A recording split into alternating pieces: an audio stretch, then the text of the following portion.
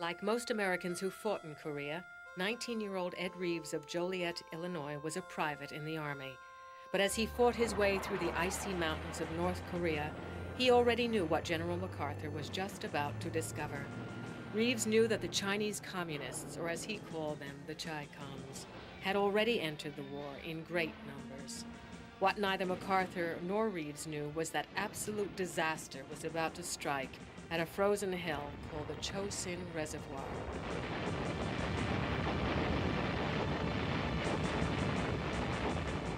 The night of 27th is when they were shooting all around us. They're already on the ridge.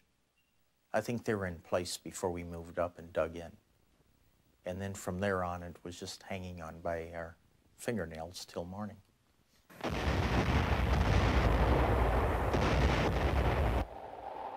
Everybody talks about the cold that was there because you tried to find anything to find relief from the cold.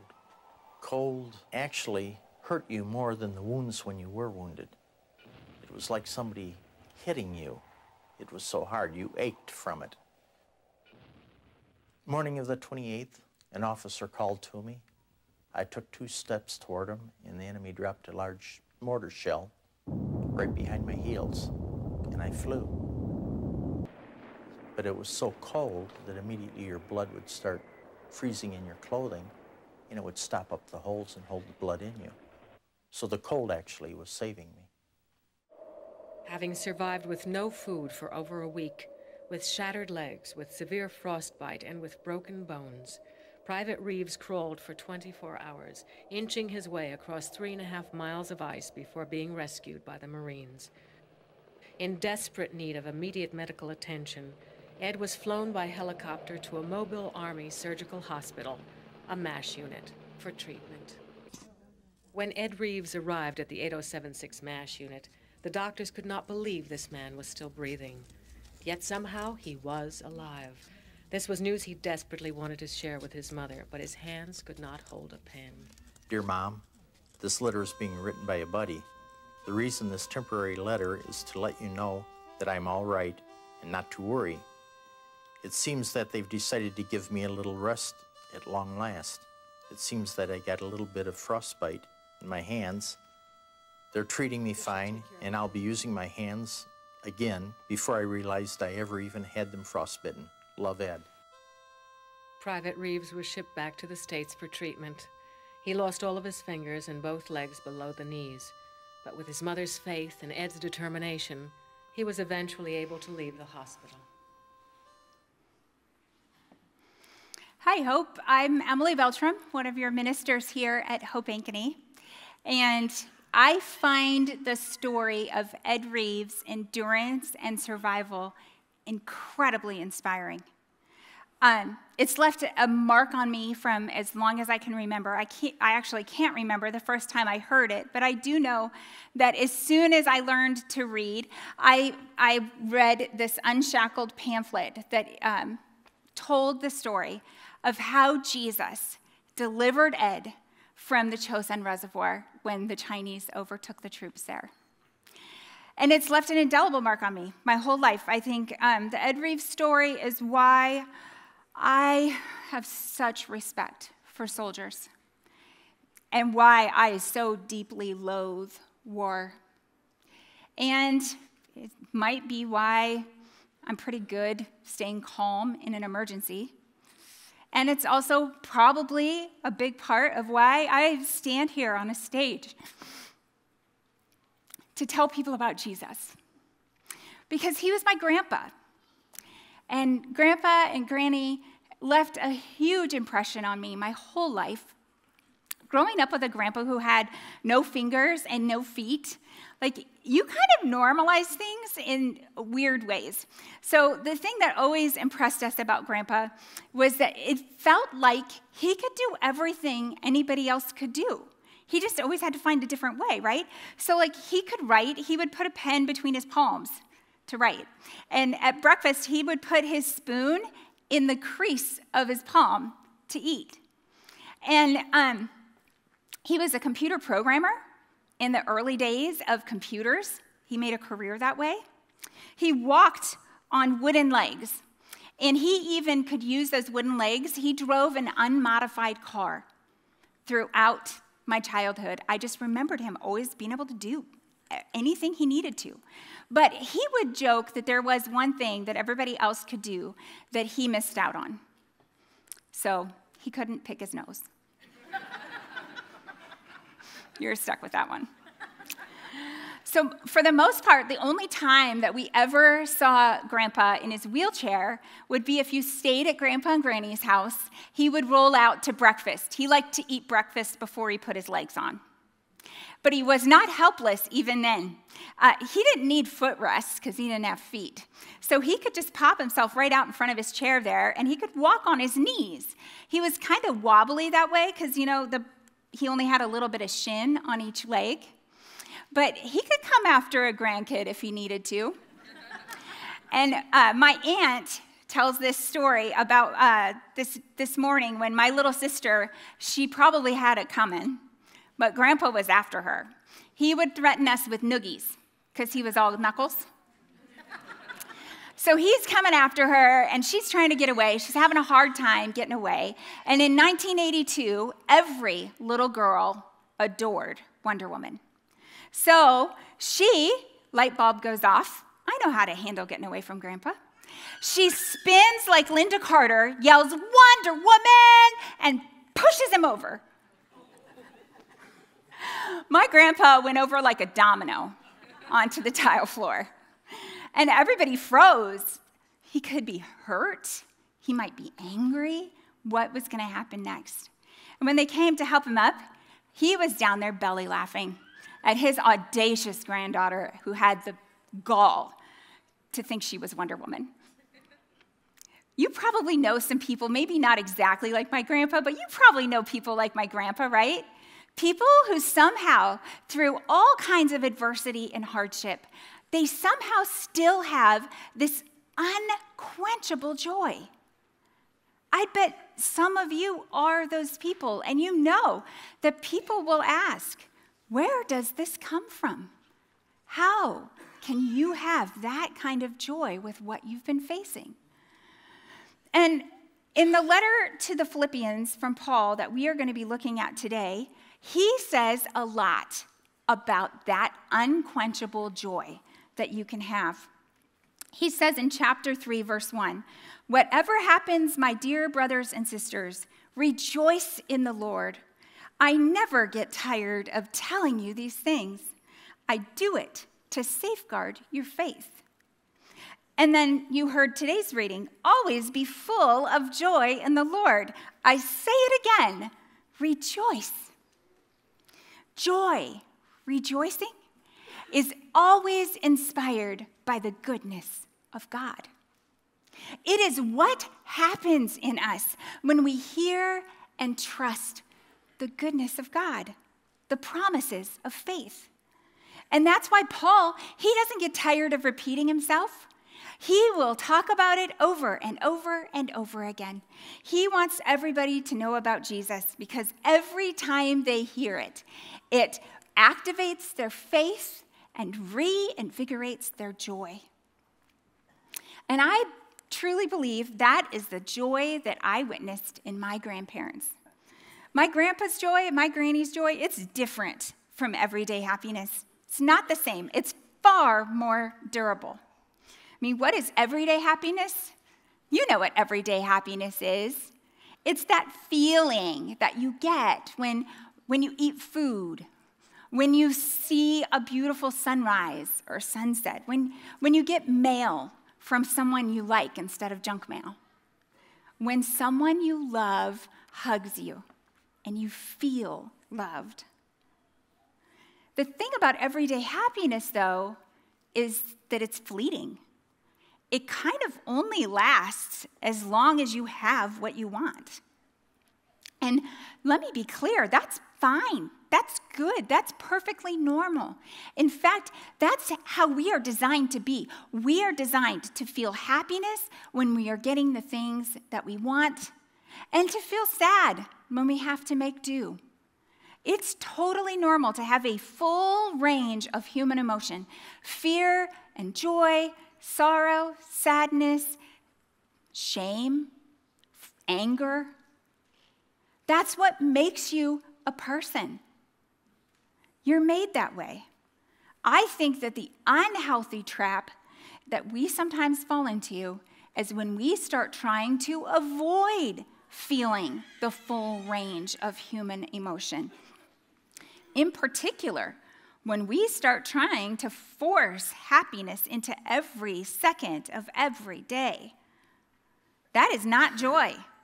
In fact, there's a word for that is a little uncomfortable for us to hear. When we start thinking that we can be happy all the time, it's sinful.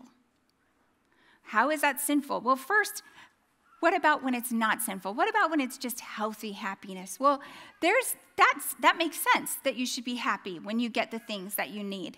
And those everyday good things, Martin Luther calls them daily bread, right? The daily bread that we pray for, our shelter, our food, the love of the people around us, the things that bring us joy and happiness in life, that is daily bread. It keeps us going. It nourishes us. And it's really healthy when we stop to recognize that every good thing comes from a God who loves us. Because joy is always inspired by the goodness of God. That leads us to joy. So if happiness leads us to joy, then why would it ever be sinful? Well, that's about who's in control. Who's in control? Because that's the original sin. The original sin is we want it to be us. We want to be in control. And so waiting for God to just give us what we need, that's like way too passive. We can't do that. That seems kind of uncertain. So what do? Well, we always do this. We start grabbing for the things that we need. We start striving for the things that make us happy. We start trying to provide for ourselves what only God can give us.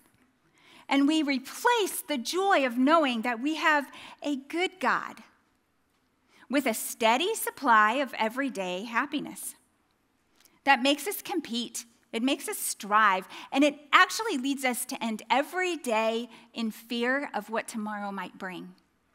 Because if we're depending on ourselves to get us by with enough happiness, then we know that we don't have a stable source.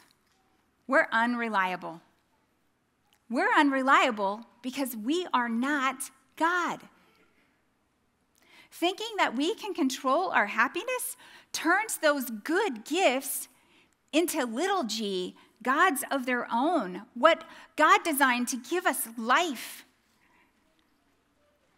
We suddenly start having to need more and more and more of it.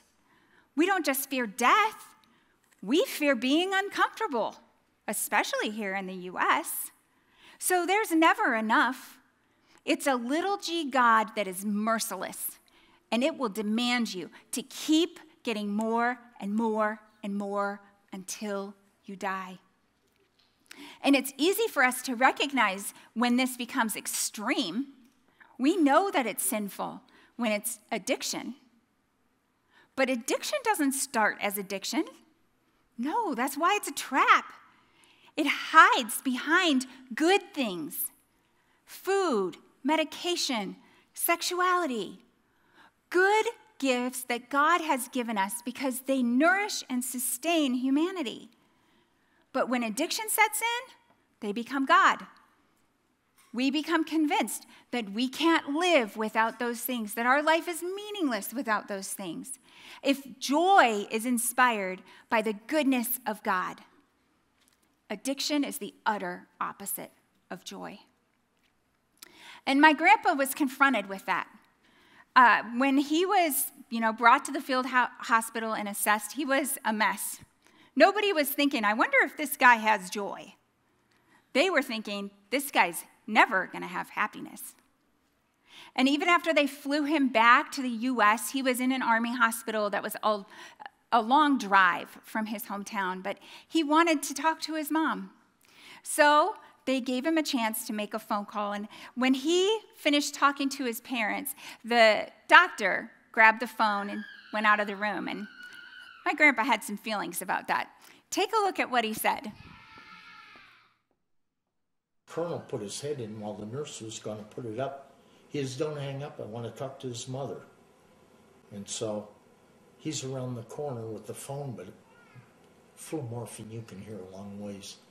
And he said, "Mrs. Reeves, don't come to the hospital. We believe your son's dying now. If he does live, he'll be bedbound the rest of his life. He's probably already addicted. We're giving him so much, and it still doesn't work.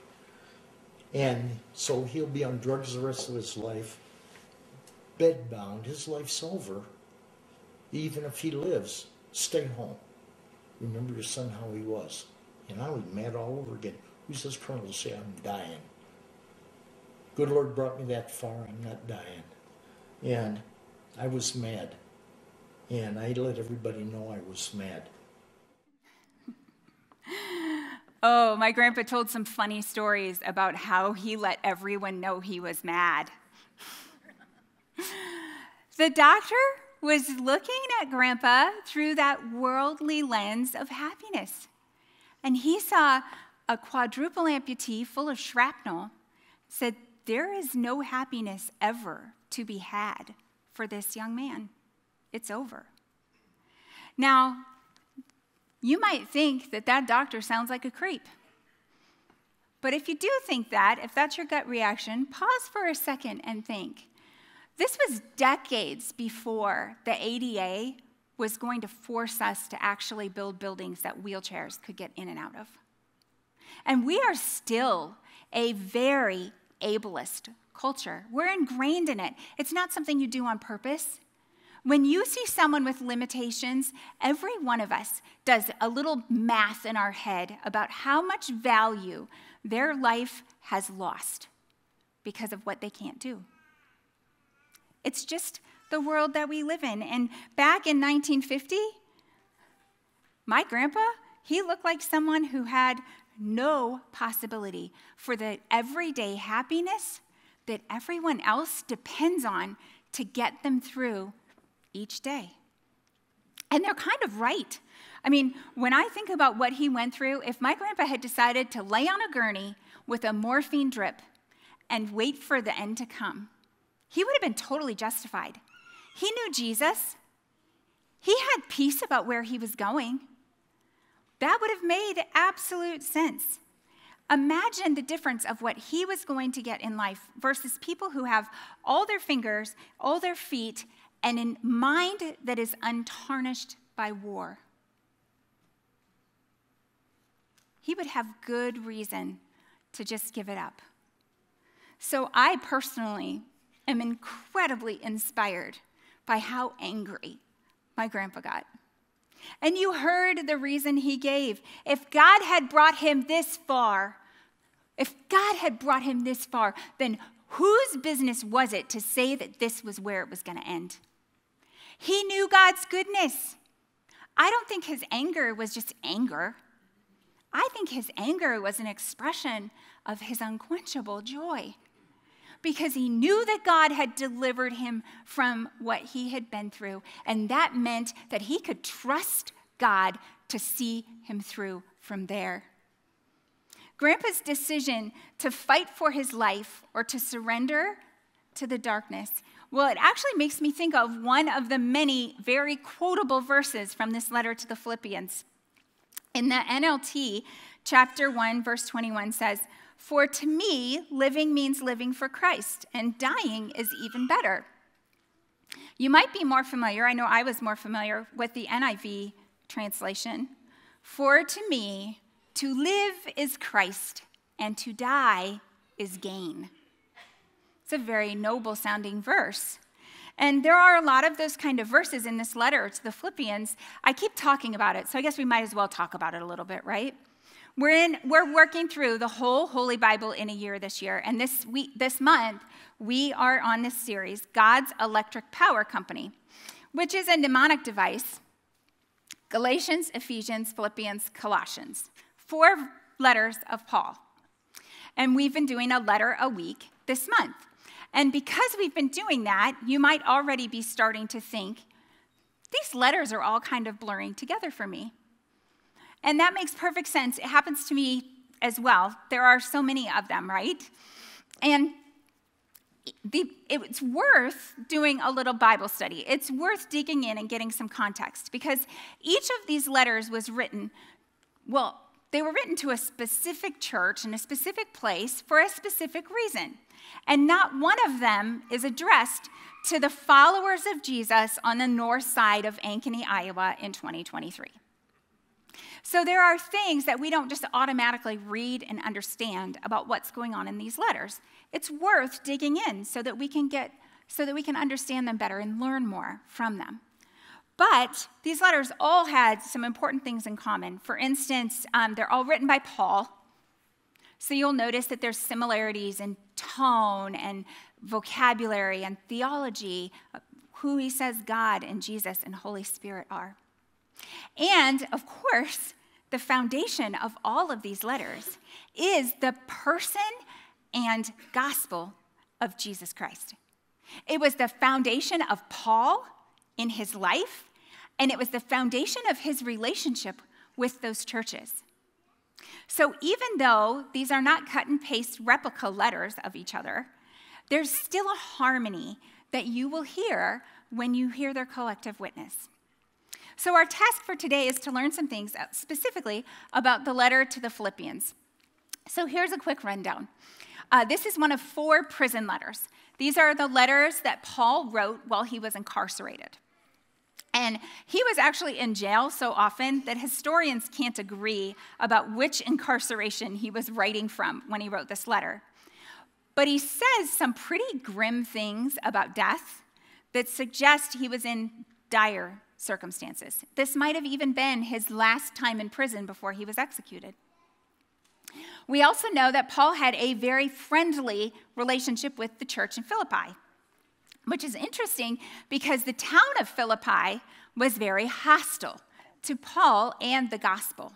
He had been run out of town. We read it in Acts, the first time he came to Philippi, but not before he had planted faith with a group of believers. And it happened to be, we know that one of them was Lydia, the seller of purple cloth. So she was wealthy, and there were apparently some other wealthy folks there too who were devoted to the gospel. And so unlike any other church that Paul founded, he would not normally accept support from those churches, but the church in Philippi was generous with him, and he accepted regular gifts from them to support his ministry. So that's actually the occasion for this letter. They sent him help while he was in prison, and he is sending back his letter of thanks and encouragement with the messenger to go back to them. But if all of that is really too much to try and remember, there is one word that sums up Philippians that you should think of every time you hear Paul's letter to the Philippians, and that word is joy. It's wild because this letter that was written by a prisoner to a persecuted church is dripping with unquenchable joy. And the Greek word that's behind Paul's word, the word that we hear, joy, is chara. So just for fun, let's see if you can say it without spitting on each other. Turn to each other and just say chara. Nicely done. So Ashley shared some about this word a couple of weeks ago. And so I won't go into great detail, but what I wanted you to notice is I looked back over the New Testament to look for how this word shows up, especially in the Gospels. So here are some places where we see this word, and see if you don't notice a pattern. We find it in Matthew 28:8. This is right after the women encountered the angel who told them that Jesus was not dead but alive. They were very frightened, but also filled with great chara, joy. Luke 10:20, but don't rejoice because evil spirits obey you. Rejoice because your names are registered in heaven. John 15:11, I have told you these things so that you will be filled with my joy. Yes, your joy will overflow. What we see is that joy, chara, it is what happens in believers when they hear and trust in God's goodness and grace. It happens over and over here. The goodness of God in the things that Jesus revealed to the disciples, the truth that they got from Jesus filled them with joy. When we realize the goodness of God has written our names on God's family tree, chara happens. When God resurrected our Savior, God's goodness inspires joy. It's how it works. So when Paul is writing to the Philippians and he is telling them to have joy, he's not telling them to pretend to be happy. This isn't the false positivity that you'll see on your Instagram feed. It's not the manifesting that earnest TikTokers will encourage you to do, where you just think about joy and trust that you have joy and believe that you have joy and act like you have joy, and then you'll have joy. No. This joy has a source, and it's not you. And believe it or not, it's also not In-N-Out Burger, as much happiness as that does give me. No, this kind of joy is only inspired by the goodness of God. So in our passage today, Paul's reinvigorating their joy by reminding them that God's goodness is far greater than his or their adversity. And he explains, he reminds them why God's goodness can inspire so much joy. First of all, he tells them it's because everything else is temporary. He says in chapter 4, verse 5, remember the Lord is coming soon. Whatever brokenness, whatever grief or sorrow or pain you're experiencing in this world, it will not last forever. You can take comfort in that. God's goodness is eternal, and we have been invited into it. Our earthly lives are a blip. On the other hand, if you right now are in one of those hard seasons where you're enduring pain or grief or sorrow, well, then you might want to follow up. If our Savior is coming soon, how soon? Because this doesn't feel good. It doesn't feel like just a blip. It's not inconsequential. You might be asking, how much can one person take, Lord? And if you're asking that question, well, one place to start is to think over your own life. What's the worst thing that somehow you've already managed to endure? Chronic pain, horrible loss, a couple weeks without food and 40 degrees below zero with wounds that are frozen. Those things are not inconsequential that you have gotten through. And I know they weren't inconsequential for my grandpa. His frostbites and his shrapnel, that caused him chronic pain for every day for the rest of his life, which, praise God, was 60 more years. He lived to be 79 years old. When I think about, for myself, what's the hardest thing that I ever had to endure? I think about this one night back early in the pandemic when I got sick. And I had pleurisy and pneumonia, and later on they did a scan and they found that I had blood clots that they just hadn't realized I had. And there was this night when it started to hurt every time I took a breath. And it became excruciatingly painful. It felt like every time I breathed in that my lungs were rubbing against sandpaper. And it got worse with every breath. So it got to where my body wouldn't just breathe on its own. I had to choose to take another breath. And it hurt so bad. So I started having to give myself a pep talk before every breath. Just telling myself, reminding myself, you can do this, you can do this.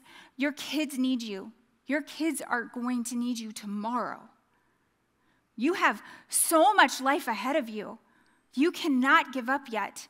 There is still a plan, a purpose for you to still be here. You have got to take another breath. And I just did it one breath at a time through the rest of that night. And I only had to do that one night, folks. One night. The next day, I got a bunch of Aleve and steroids, and I was on the road to recovery. But when I think back to how hard it was to fight through that one night, what comes to mind is so many of you, so many people I know who have to endure pain, not for just one night, but for night after night after night, for weeks that turn into months that turn into years. Some of you are fighters. And I have so much respect for that. And I also have a word of encouragement for you from Paul, for whatever it is that you have to fight through. That verse from chapter 1, this is why context is so important, people. The verse was, to die is Christ, to live is Christ, to die is gain, which sounds almost suicidal, right? Well, here's the rest of how Paul finishes that passage. But if I live, I can do more fruitful work for Christ.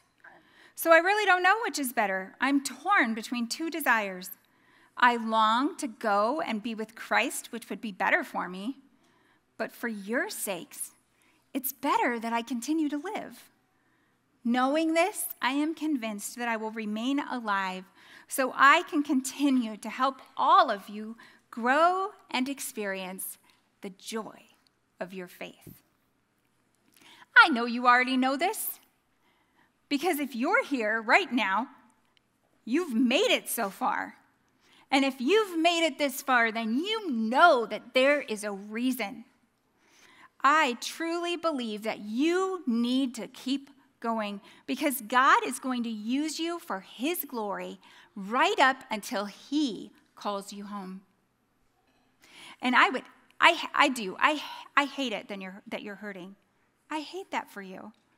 But what I would hate even more is for you to miss out on witnessing the joy that you bring into someone else's life when they realize God's goodness through you. So don't give up. Like Paul told the church in Philippi, your troubles are temporary, and God's goodness is forever. He also reminds them that they already have a direct line to the goodness of God, and so do we. Pray about everything. Tell God what you need and thank him for all he has done. Prayer absolutely changes things. Now, miracles don't always happen exactly the way we want them, exactly how we ask for them, or even in ways that we can see and recognize. That doesn't always happen, but sometimes it does. I think about my great-grandma Winetta, that she was a praying person who prayed every day for her son, even when the doctor told her that it was a waste of time. Imagine what she thought when she saw the turn my grandpa's life took next. Take a look at what happened. Well, actually, I was home on my first medical leave for a Armed Forces Day parade. And I got one nice note from a senior in high school. This girl just wanted to thank me for what she believed I'd done for my country. And I said, this girl I would like to meet. So my older brother said, we'll just get all of the phone books from the area and we'll call everybody by the name of Hall and ask if Beverly's home. We found 2 men that were named Beverly Hall that were irate. They hadn't written me a letter. But finally I got a hold of her father. When she came home from work at the ice cream shop she was working in, I talked to her, and I talked her into a date, and that was in May. 4 months later, Ed and Beverly got married. They have 7 children. 2 are orphans that they adopted. Pretty incredible. That picture from their wedding and the one that's on the screen right now, that was from a spread in Life magazine. My grandparents, they for a little while went 1951 version of going viral. Their story was covered in newspapers across the country. And you might think, when you hear that it was happily ever after from there. I mean, they had their 7 kids, privileged to be one of their 16 grandkids. I'm going to throw him off by telling you that my cousin Todd is here today, so he's another one of the 16. Lucky him. But you heard, they had 7 kids, and 2 of them were orphans. So if you've even raised 1 kid, you know that it's not happily ever after.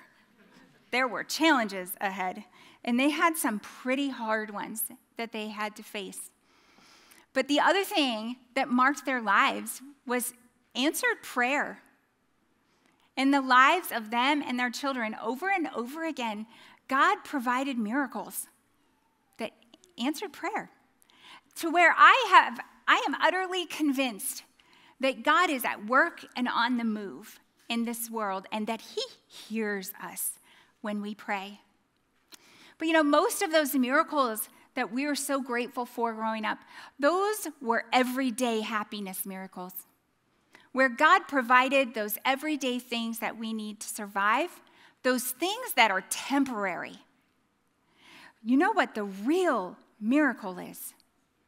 The real miracle that happens is when we honor God as the source of all the good things. Because the actual miracle, this side of glory, that we are all really longing for, is one that Paul describes perfectly in chapter 4, verses 11 through 13. See if when you hear this isn't the miracle you are looking for. Not that I was ever in need, for I have learned how to be content with whatever I have. I know how to live on almost nothing and with everything. I've learned the secret of living in every situation, whether it is with a full stomach or empty, with plenty or little. For I can do everything through Christ who gives me strength. It's another one of those great quotables from the letter to the Philippians. You've probably seen it on t-shirts and mugs. I can do all things through Christ who gives me strength. So you might be a little disappointed that Paul is not talking about helping you lift more in the gym. This is not the key to passing a test without preparing. What Paul is talking about is living without your daily bread. Paul is talking about how through Christ you can be content with nothing. All joy, no happiness. It's a wild thing to think about. It's the wild thing about true joy.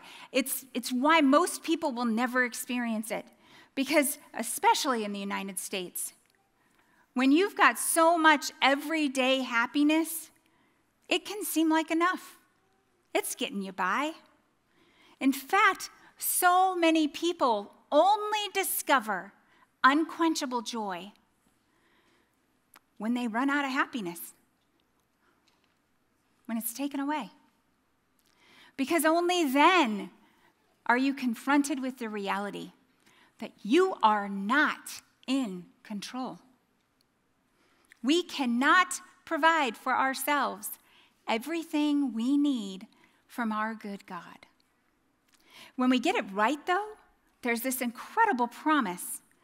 Then you will experience God's peace, which exceeds anything we can understand. Do you see how that's a miracle? This isn't the lowered heart rate that you can get by meditating. This is not the sedation you can enjoy by having a morphine drip. This isn't something that requires us to deny this earth, leave this earth, or numb ourselves to this earth. This is what we need while we're here, while we live. Paul says, his peace will guard your hearts and minds as you live in Christ. We need that. We need that peace that guards us, that protects our faith, that keeps us in joy And it's not common, I can promise you that. Most people will spend their whole lives trying to fill their own cup with enough happiness to get by. And they will never surrender to the God who loves them, who's always enough. But for those who do, you notice the difference. Obviously, I witnessed that in my grandparents. I love that picture. They lived for every opportunity to point people to the source of their unquenchable joy. Throughout the rest of my grandpa's life, he wanted to tell everybody about Jesus. I told you he was a government programmer in the early days, right? Well, he actually retired early from his job so that he can become a full-time missionary. Because what he had discovered is when you walk in a room with no fingers and no feet, and you tell people that you know the source of unquenchable joy, they listen. And he was able to share about his faith around the world that way. And my granny, she's turning 90 September 1st. And last time I talked to her on the phone, she recently, last year, she sold her house and moved into a senior living. And she was telling me about her quest to try and find some people who haven't heard about Jesus at her new place. She has a candy dish outside her door, and I'm wondering if she's trying to lure them in. My grandparents lived to talk about their joy in the Lord. But I've also witnessed it over and over again in you, church, in people of faith. When I'm visiting them in a hospital room or a hospice room, when you're going through absolute hardship that should be knocking you flat, and you still somehow, through your grief, through your tears, have hold of hope and joy that can't be quenched. You don't even know you're doing it, but it's a light that shines in you, a light that leads the rest of us to him. This world is full of striving and temptation, and tragedy hides around every corner, but we can rejoice. We can rejoice in knowing that we are his through Christ, who, in this beautiful poem that Paul writes in chapter 2, we learn, though he was God, he did not think equality with God was something to cling to. Instead, he gave up his divine privileges. He took the humble position of a slave and was born as a human being. When he appeared in human form, he humbled himself in obedience to God and died a criminal's death on a cross. Therefore, God elevated him to the place of highest honor and gave him the name above all other names, that at the name of Jesus, every knee should bow in heaven and on earth and under the earth, and every tongue declare that Jesus Christ is Lord, to the glory of God the Father. Let's stand, let's declare that, and let's rejoice that we have a good God that we can trust. Let's sing together with the worship team.